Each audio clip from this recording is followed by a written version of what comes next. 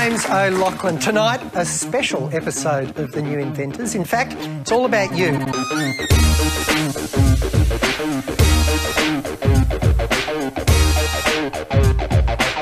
They're going to use PowerPoint.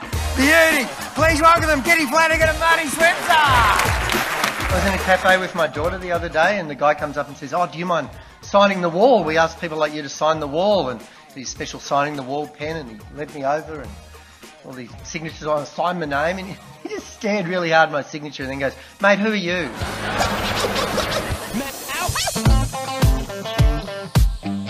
Went to uni for 5 years, did law, studied very hard in the second half of November of each of those years. And we bought this new fridge, right? And the guy said, "You should buy this one if you use, it's got this new thing, if you leave the door open it beeps." And I said, well, it's so clever, why doesn't it shut? Well, our year was the first year they were going to go co-ed, my kindy year.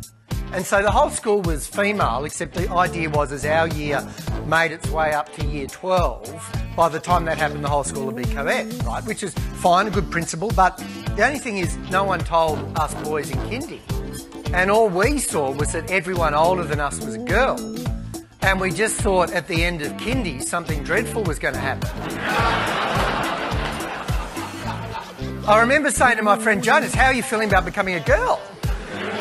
He was like, "Well, I don't really think I've lived life properly as a man yet."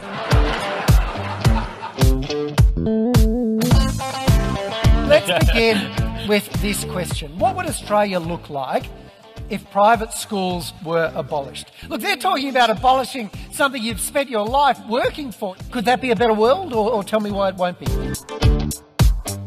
It's not only choice for all, is it? I mean, if you have a limited income, say you're a school teacher, then there is no... Is there a choice?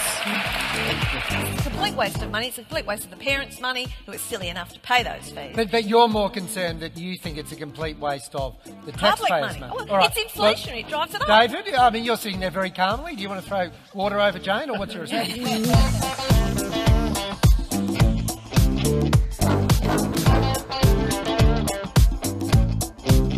If you can't think of anything clever, say something that someone else said that was clever. She wanted to be here, but as I say, it's the first baby that's crying, vomiting, lack of sleep, and as I say, the baby's sick as well as all that. So